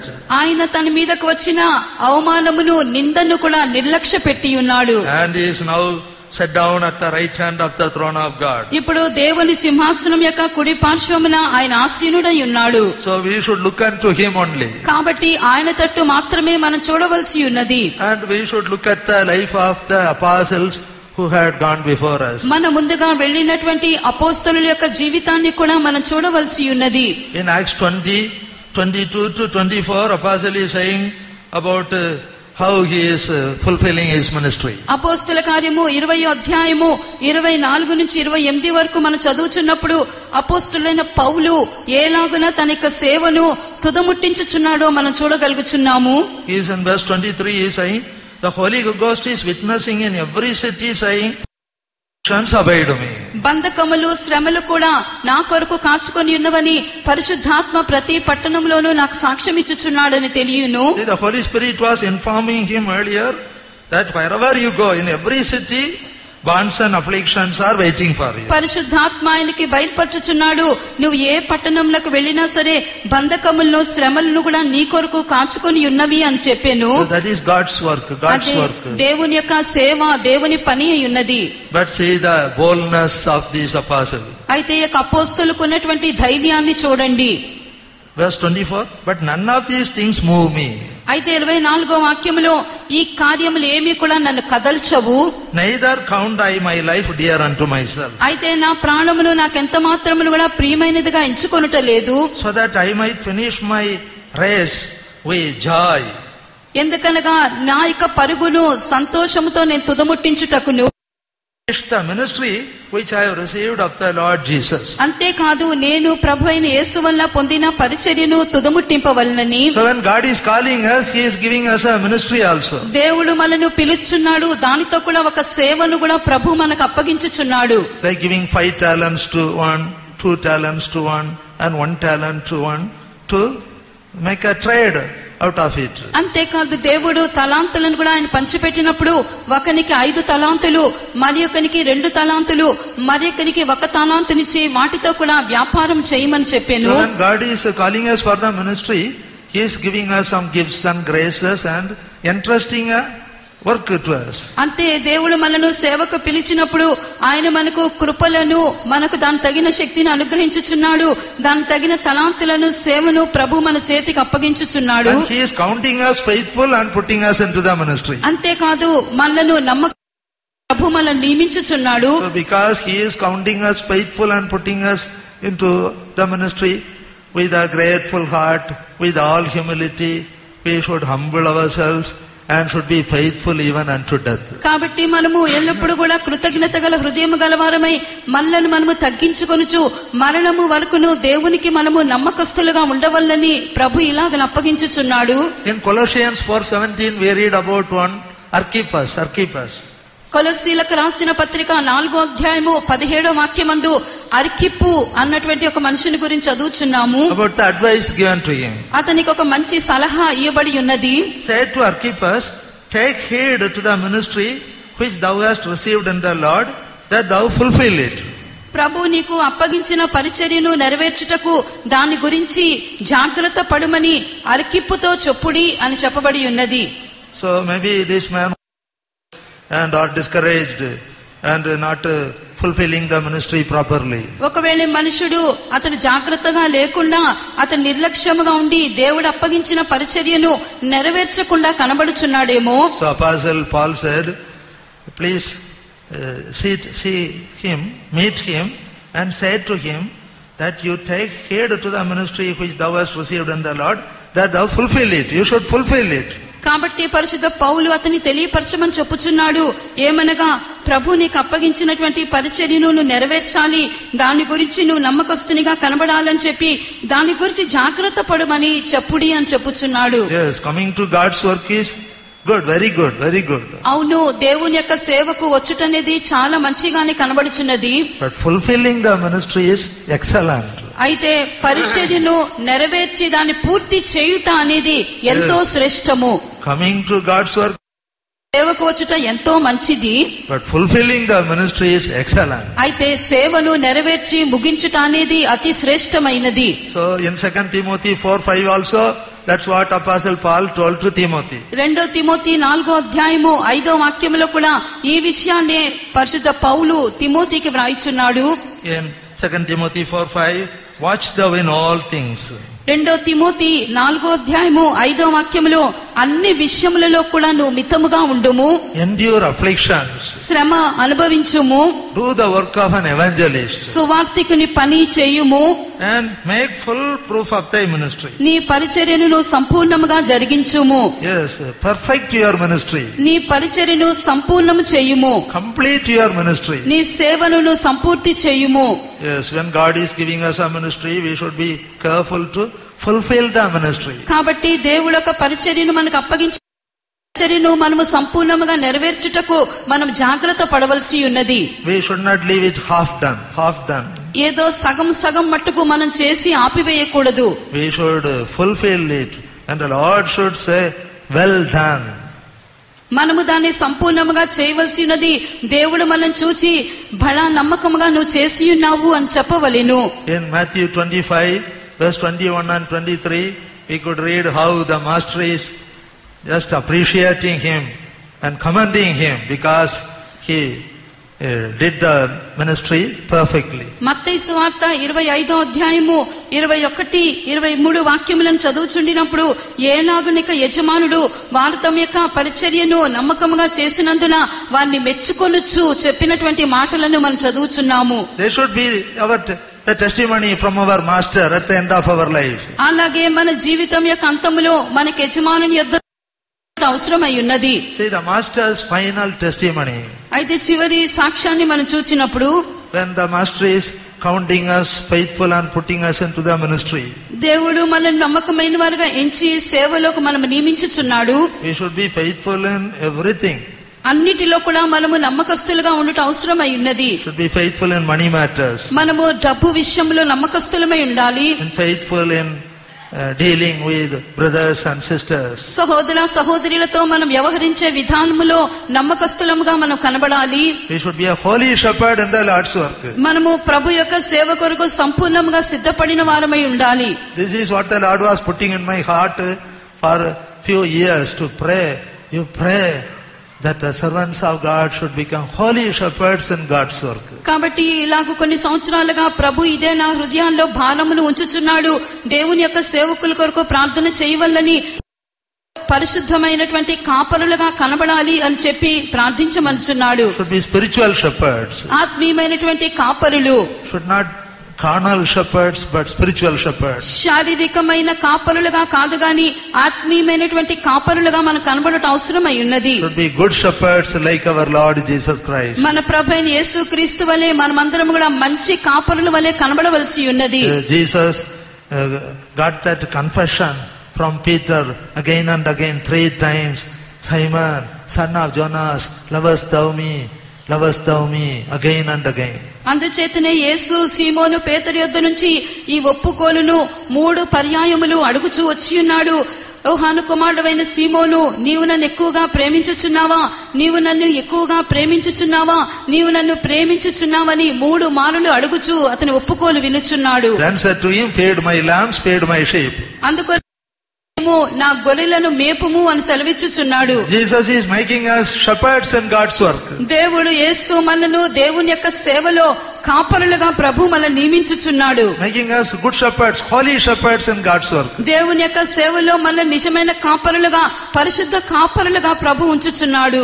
So as in Matthew 25:21 onwards, that Lord is saying, well done, thou good and faithful servant. అందుకొరకే మత్తయి 25వ అధ్యాయము 21, 23 వాక్యములలో బలా నమ్మకమైనటువంటి మంచి దాసుడా అని చెప్పి పిలుచుటను మనం చూడగలుగుచున్నాము. Thou hast been faithful over a few things. నీవు కొంచెములోను నమ్మకముగా ఉంటివి. I will make thee ruler over many things. నిన్ను అనేకమైన వాటి మీద నేను నియమించెదను. Enter thou into the joy of thy Lord. నీ యజమానుని యొక్క సంతోషములోనికి నువ్వు పాలు పొంది ప్రవేశించుము. See, that is the glorious applause or appreciation, commendation from our Lord. That should be మన జీవితం నుంచి దేవుడు చివరిగా ఈ లాగున మనల్ని ఆహ్వానించి పిలుచుటయే మన జీవితంలో మనం పొందుకునే ఒక గొప్ప శ్లాఘ్యముగా కనబడుచున్నది. As in Isaiah 49:5, from the womb the Lord is making us a servant of God. యెషయా గ్రంథము 49వ అధ్యాయము 5వ వాక్యం నుండి మనం చదువుచున్నప్పుడు మన యొక్క తల్లి గర్భం నుండే దేవుడు మనను తన యొక్క సేవకులుగా ప్రభు మనల్ని నియమించుచున్నాడు. Isaiah 49:5, now saith the Lord that formed me from the womb to be a servant. యెషయా గ్రంథము 42వ వాక్యం నుండి గర్భమున పుట్టగానే యెహోవా నన్ను పిలిచెను, తల్లి ఒడిలో పెట్టుకున్నది మొదలుకొని నన్ను జ్ఞాపకం చేసుకొని అని చెప్పుచున్నాడు. See, from the mother's womb the Lord is forming us, creating us as his servant. తల్లి గర్భం నుండే దేవుడు మనల్ని రూపించుచున్నాడు. దేవుని యొక్క సేవకులుగా మనం ఉండు నిమిత్తము ప్రభు మనల్ని రూపించువానిగా కనబడుచున్నాడు. And there the purpose is also mentioned. అక్కడ దాని యొక్క ఉద్దేశము కూడా తెలియపరచ 5 we read, to bring Jacob again to him. ఇక్కడ To bring Jacob again back to him. మరలా కూడా యాకోబును తన యొద్దకు సమకూర్చుకొనుటకు అని చెప్పి 5వ వాక్యంలోనే దాని అర్థము రాయబడి ఉన్నది. Because Jacob was going astray. So his ministry was to bring Jacob again to God. ఎందుకనగా యాకోబు దేవుని యొద్ద నుంచి దూరముగా వెళ్లిపోవచ్చున్నాడు. అందుకనికే యాకోబును ఉద్ధరించి తిరిగి రప్పించినట్లుగా అని చెప్పి చదివియబడుచున్నది. As we heard today morning, to prepare people, upright people for the Lord. అందుకొరకే దేవుని కొరకు ఒక గుంపు జనులను, ఒక ప్రత్యేకమైన జనులను సిద్ధపరచు నిమిత్తము అని చెప్పి మనం విని ఉన్నాము. But here what is happening in this verse 5? అయితే 5వ వాక్యమందు ఏమని సెలవీయబడి ఉన్నది? God is forming me, creating me from the womb to be his servant, to bring Jacob again to him. నన్ను తల్లి గర్భమందు దేవుడు రూపించినప్పుడే ఒక సేవ యాకోబును మరలా ఉద్ధరించి తిరిగి రప్పించు నిమిత్తము. But though Israel be not gathered, but Israel is not gathered to the Lord, not coming back to the Lord properly. అయినా కూడా ఇశ్రాయేలు ఇంకా కూడా దేవుని యొద్దకు సమకూర్చబడలేదు, సరిగ్గా దేవుని యొద్దకు ఇంకను కూడా తీసుకొని రాబడలేదు. But because of that the prophet is not discouraged. అయినా కూడా దాన్ని బట్టి ఏమాత్రం కూడా ఈ ప్రవక్త అధైర్యపడలేదు. He is saying, yet I shall be glorious in the eyes of the Lord. అయినా కూడా యెహోవా దృష్టికి నేను గనుడనుగా ఉండును అని చెప్పుచున్నాడు. And my God shall be my strength.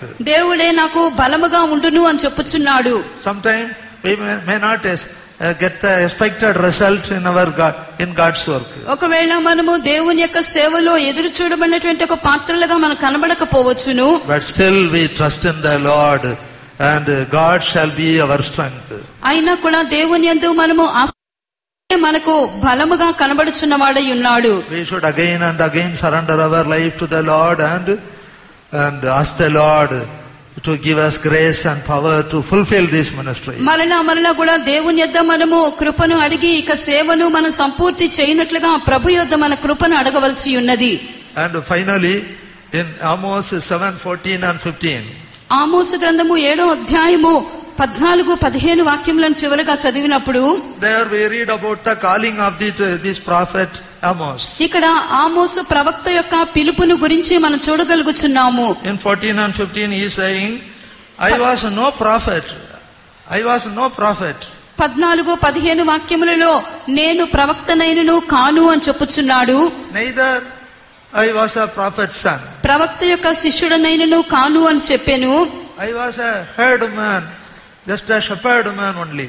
అయితే నేను మేడి పండ్లు ఏరుకొని వాడను మాత్రమే అని చెప్పాను. And the gatherer of sycamore fruit. నేను మేడి పండ్లను ఏరుకొని వాడను అని చెప్పుచున్నాడు. And the Lord took me as I followed the flock. అయితే నా మందలను నేను కాచుకొనుచుండగా యెహోవా నన్ను పిలిచెను అని చెప్పబడెను. And the Lord said unto me, Go, prophesy unto my people Israel. నీవు పోయి నా జనులకు ఇశ్రాయేలు వారికి ప్రవచనము చెప్పుమని నాతో సెలవిచ్చెను. See the calling of this Amos the prophet. ఇక్కడ ఆమోసు ప్రవక్త యొక్క పిలుపును గురించి మీరు చూడండి. He was a shepherd man only. అతడు ఒక కాపరిగానే ఉండెను. But the Lord called him while he was going after the flock. అయితే మందలను కాచుకొనుచుండగా యెహోవా అతన్ని పిలిచెను. When he was just gathering the sycamore fruit in the jungle, the Lord called him. అడవుల్లో మేడి పండ్లను ఏరుకొనుచు ఉండినప్పుడు దేవుడు అతన్ని పిలిచెను. And said to him, Go and prophesy unto my people. నీవు పోయి నా జనులకు ఇశ్రాయేలు వారికి ప్రవచనము చెప్పుమని నాతో సెలవిచ్చెను. The Lord is calling us. అలాగే ప్రభు మనలను కూడా పిలుచుచున్న వాడై ఉన్నాడు. God has chosen the weak things, foolish things, and things which are nothing, so that God may be glorified. దేవుడే మహిమ పొందినట్లుగా దేవుడు లోకములో ఉన్నటువంటి వెర్రి వారిని, బలహీనులైన వారిని, ఎన్నిక లేని వారిని, దేవుడు నీచులు, తృణీకరింపబడిన వారిని పిలుచుచున్నాడు. As in 1 Corinthians 7:20, let every man abide in the same calling wherein he was called. అందుచేతనే మొదటి కొరింథీయులకు రాసిన పత్రిక 1వ అధ్యాయము 27 నుంచి 29 వరకు మనం చదువుచుండినప్పుడు ప్రతి ఒక్కడు కూడా తాను పిలువబడినటువంటి పిలుపులో నిలిచి ఉండవల్లని చెప్పాను. Verse 24, brethren, let every man wherein he is called therein abide with God. కాబట్టి ఎవడైతే పిలువబడి ఉన్నాడో తాను పిలువబడినటువంటి పిలుపులోనే అతడు నిలిచి ఉండవలెను. Verse 17, as God hath distributed to every man. ఏలాగున దేవుడు ప్రతి ఒక్కరికి పంచిపెట్టి ఉన్నాడో, As the Lord hath called everyone, so let him walk. ఏలాగో ప్రభు ప్రతివాన్ని ఏ స్థితిలో పిలిచెనో ఆ స్థితిలోనే అతడు నడుచుకొని ఆ ప్రకారమే సంఘములన్నిటిలో నియమించుచున్నాడు. And the servants of God will have a special favor when Jesus comes. యేసు ప్రభు వచ్చినప్పుడు దేవుని యొక్క సేవకులైన వారికి ఒక ప్రత్యేకమైనటువంటి బహుమానము అనుగ్రహింపబడుచున్నది. And in Malachi 3:17 and 18, Malachi గ్రంథము 3వ అధ్యాయము 17-18 వాక్యములను మనం చదువుచున్నప్పుడు, they shall be mine, say the Lord of hosts, in that day when I gather my jewels. నేను నియమింపబడిన దినము రాగా నేను నా యొక్క స్వకీయ సంపాద్యమును చేర్చుకొనినప్పుడు వాళ్ళు నా వారై ఉందురు అని చెప్పెను. And I will spare them as a man spareth his own son that serveth him. తండ్రి తన్ను సేవించు కుమారుని కనికరించినట్టు నేను వాణ్ణి కనికరింతును అని సైన్యములకు అధిపతి సెలవిచ్చుచున్నాడు. Then he shall return and discern between the righteous and the wicked. అప్పుడు నీతి గలవారు తిరిగి, And between him that serveth God and him that serveth him not. దేవుని సేవించు వారెవరో ఆయనను సేవించని వారెవరో మీరు తిరిగి కనుగొందురు.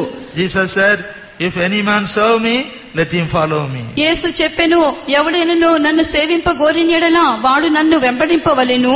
And where I am, there shall also my servant be. అప్పుడు నేను ఎక్కడ ఉందునో అక్కడ నా సేవకుడును ఉండును.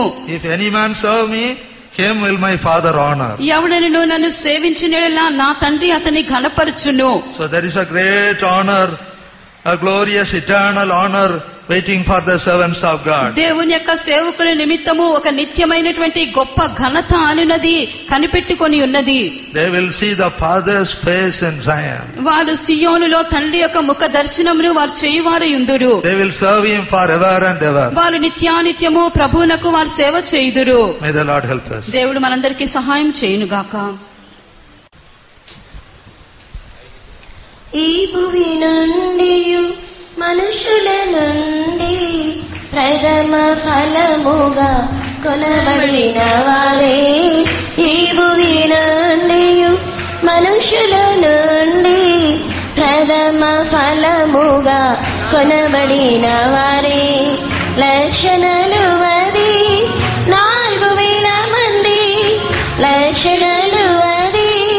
1,40,000 మంది పాడుచుందురు సియోనులో, పాడుచుందురు సియోనులో. సియోన్ పర్వత శిఖరము నుండి వినబడుచున్నది జయ గీతం. సియోన్ పర్వత శిఖరములు వినబడుచున్నది జయ గీతం.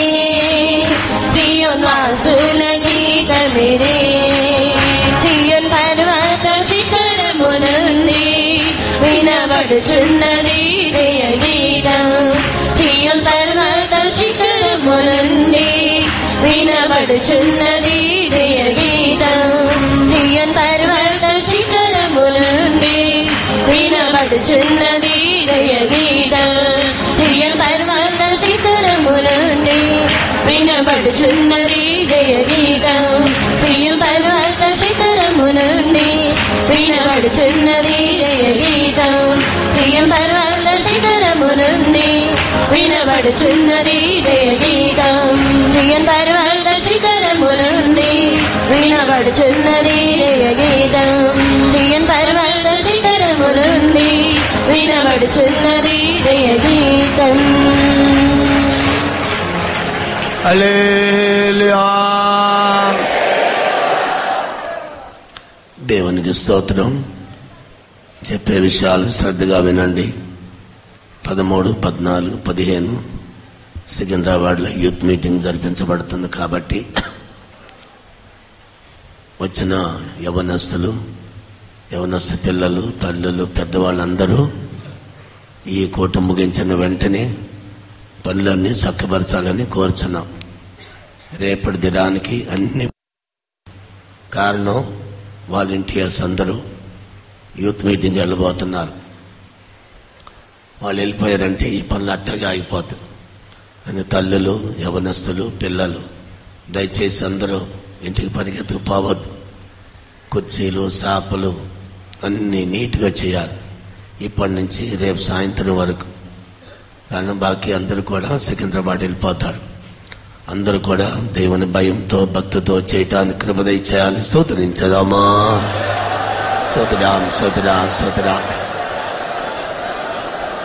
స్తోత్రం, స్తోత్రం, స్తోత్రం. 2022వ సంవత్సరంలో దేవుడు మనకు దానంగా ఇచ్చిన కన్వెన్షన్ కొరకు స్తోత్రించదామా. స్తోత్రం, స్తోత్రం, స్తోత్రం, స్తోత్రం, స్తోత్రం, స్తోత్రం, స్తోత్రం, స్తోత్రం.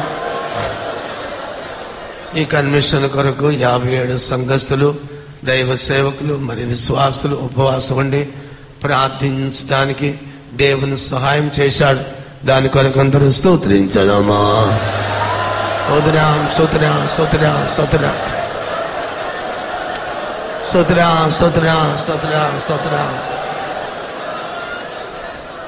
దేవుని కృపతో ఈ ప్రాంగణంలోనే పోయిన సారి ఊరేగింపు ఇక్కడే జరిపించబడటానికి దేవుడు సహాయం చేశాడు, గొప్ప కార్యాలు చేశాడు. స్తోత్రించదామా. స్తోత్రం, స్తోత్రం, స్తోత్రం, స్తోత్రం, స్తోత్రం, స్తోత్రం, స్తోత్రం. ఈ కన్వెన్షన్ జరగటానికి పోలీసులు, అధికారులు పర్మిషన్ ఇవ్వటానికి అధికారులు దేవుడు సాయం చేశారు. వారి కుటుంబాలన్నీ స్తోత్రించదామా. స్తోత్రం, స్తోత్రం, స్తోత్రం, స్తోత్రం, స్తోత్రం, స్తోత్రం. ఈ కన్వెన్షన్ నిమిత్తము విశ్వాసులు, సేవకులు మనపూర్వకంగా రాత్రి పగులు శ్రమపడటానికి అందరికి దేవుడు సహాయాలుగా లేపినందుకు స్తోత్రించదామా. స్తోత్రం, స్తోత్రం, స్తోత్రం, స్తోత్రం, స్తోత్రం, స్తోత్రం, స్తోత్రం, స్తోత్రం. కన్వెన్షన్ కొరకు ఆర్థిక సహాయము, డబ్బులు, వస్తువులు దేవుడు సమృద్ధిగా దేవుడు అనుగ్రహించి ఏ కొరత లేకుండా దేవుడు నడిపించున్నాడు. నీతిమంతుడు విశ్వాస మూలంగా జీవించే వాక్యము ఈ కన్వెన్షన్ లో దేవుడు గొప్ప కార్యాలు చేశాడు. అనేక సహాయం లేపాడు. వారి కుటుంబాలన్నీ దేవుడు దీవించాలి, ఆశీర్వదించాలి. స్తోత్రించదామా.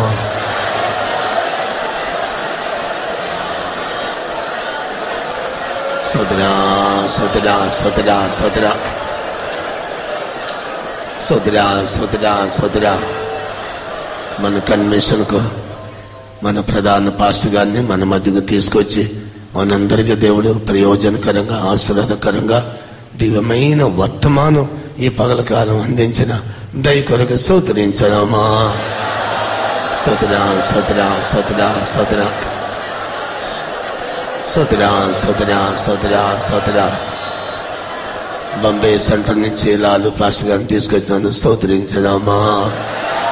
సోదరా సోదరా సోదరా సోదరా సోదరా నాగపూర్ సెంటర్ నుంచి పాస్టర్ని తీసుకొచ్చినందుకు స్తోత్రించదామా. సోదరా సోదరా సోదరా సోదరా తిరుపతి సెంటర్ నుంచి పాస్టర్ జోషువాని తీసుకొని స్తోత్రం. సోదరా సోదరా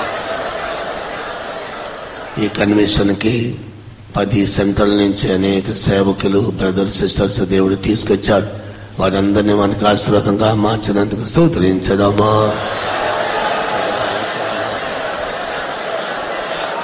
సోదరా సోదరా సోదరా సోదరా అనేక మందిని బాప్టిస్ట్ గారికి సిద్ధపరిచారు, అభిషేకించాడు. అనేక దైవిక స్వస్థతలు అనేక మందిని స్వస్థపరిచినందుకు స్తోత్రించదామా.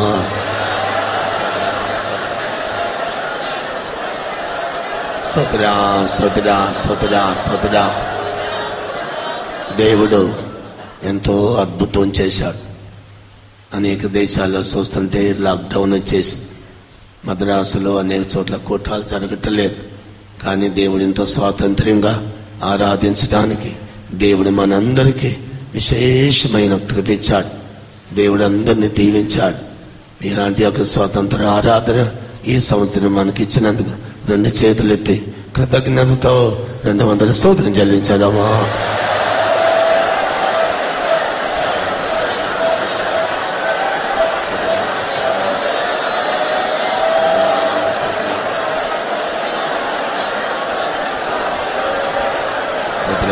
సదరా సదరా సదరా సదరా సదరా సదరా సదరా సదరా సదరా సదరా సదరా వంట చేసే స్థలంలో పనిచేయ వారికి ఎలాంటి ప్రమాదాలు లేకుండా కాలిపోకుండా అన్ని రుచికరంగా వండటానికి మద్రాసు నుంచి, విజయవాడ నుంచి, విశాఖపట్నం నుంచి అనేక మందిని వంట చేయవారిని తీసుకొచ్చి దేవుడు ఆశ్రయించాలి. స్తోత్రించదామా. సోదరాం సోదరాం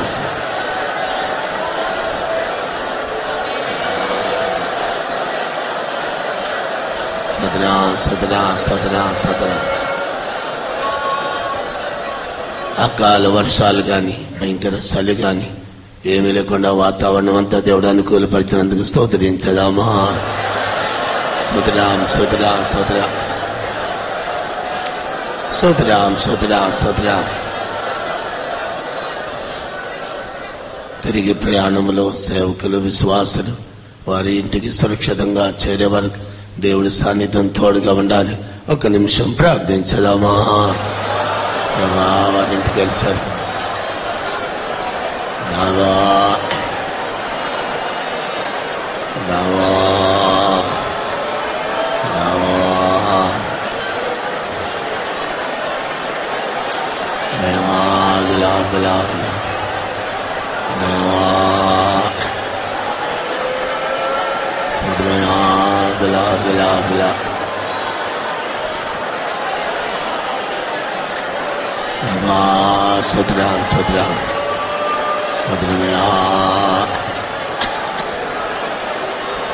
ఏసునామని అడుగుతున్నాను తండ్రి. అందరినీ సురక్షితంగా తీసుకెళ్ళినందుకు స్తోత్రించదామా.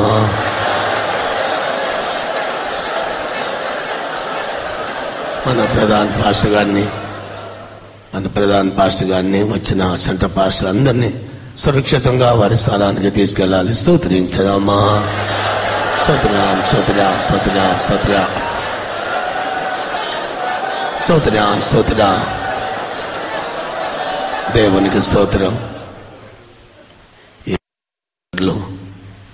ఇట్లాంటి యొక్క కన్వెన్షన్ జరుగుతుంది, జరిపిస్తాము అని అనుకోలేదు. 2021లో 5 మరణాలు దేవుడు తప్పించాడు. భయంకరమైన బాధలు, భయంకరమైన శ్రమలు.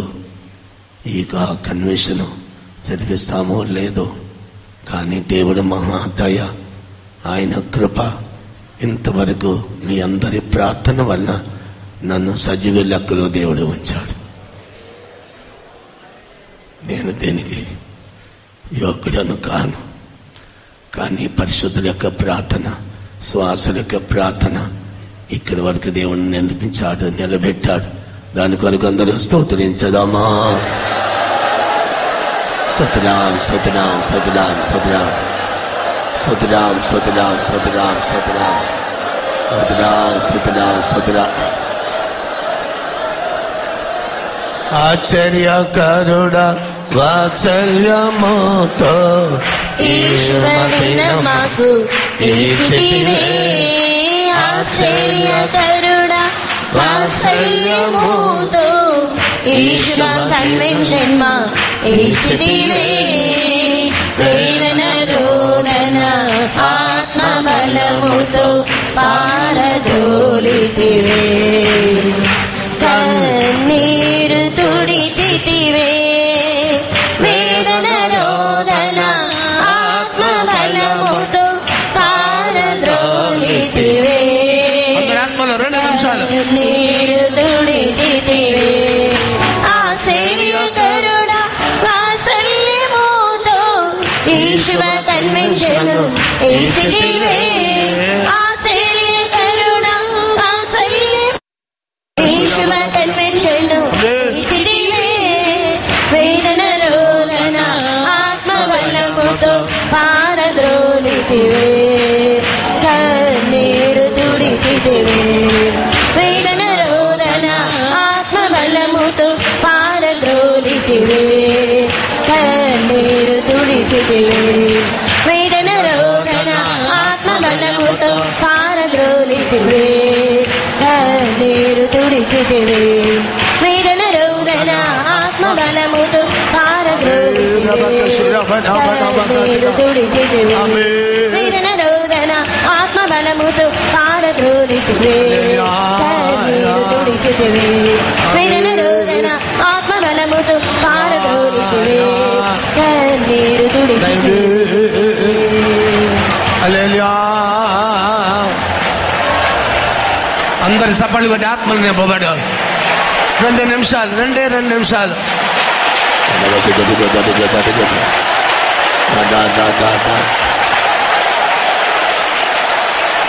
దేవా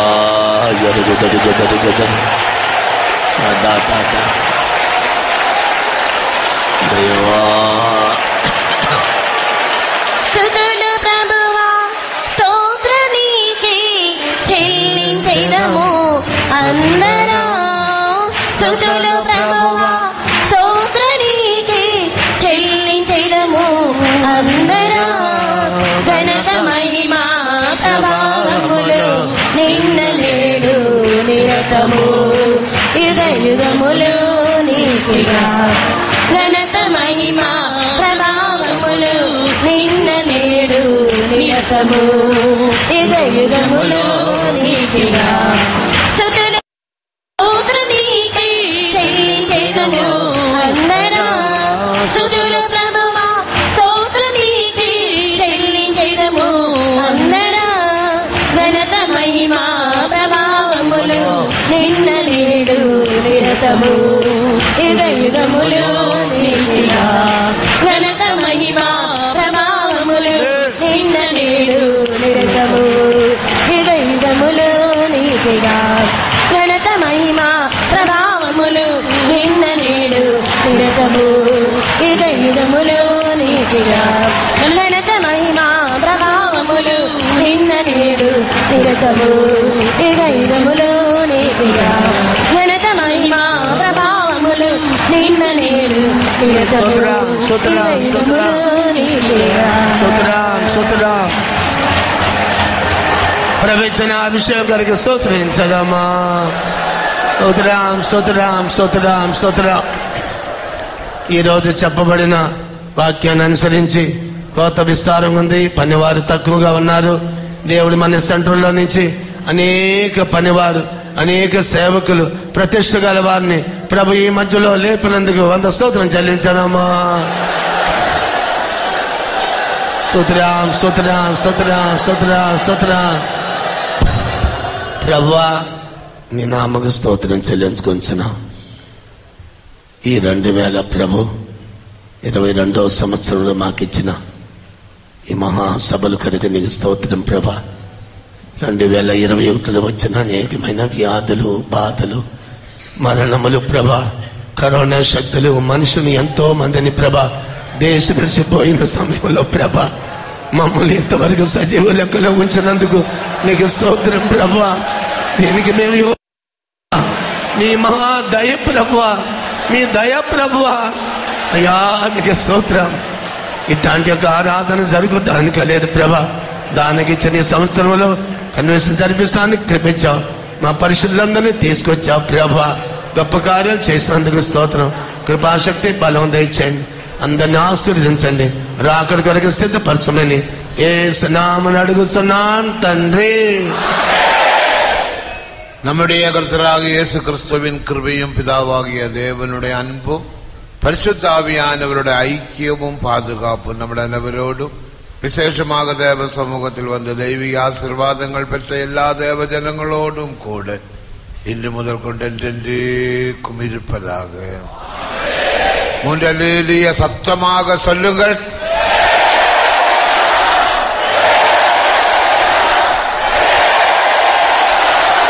எல்லாருக்கும் ஸ்தோத்திரம். கடைசியாக ஜெபிக்க வேண்டியவர்கள்